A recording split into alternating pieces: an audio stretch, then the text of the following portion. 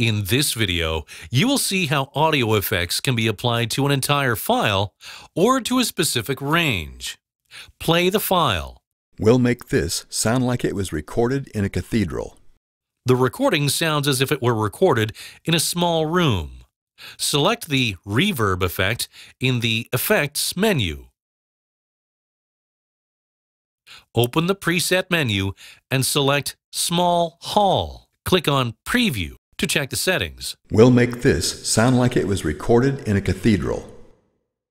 Change the preset to Cathedral. Listen to the preview. We'll make this sound like it was recorded in a cathedral. And click OK to accept the settings.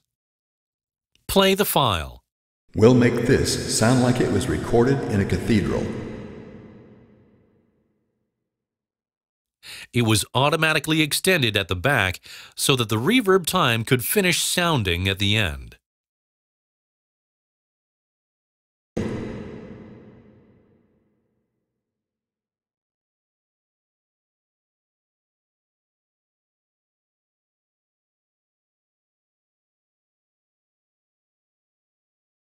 You can also apply effects to parts of the file so that the rest stays untouched.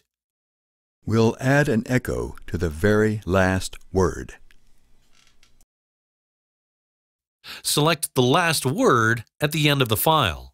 Play the selection to make sure that you have selected the right part. Word.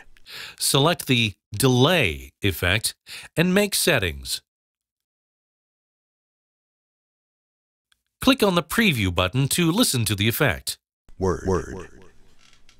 Click on OK to apply the effect and play back the file. The delay effect will now be applied only to the last word of the recording. We'll add an echo to the very last word.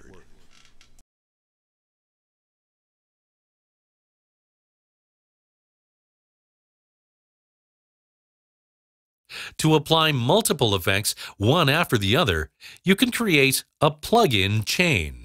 In the FX Favorites menu, select the Apply Plug-in Chain option.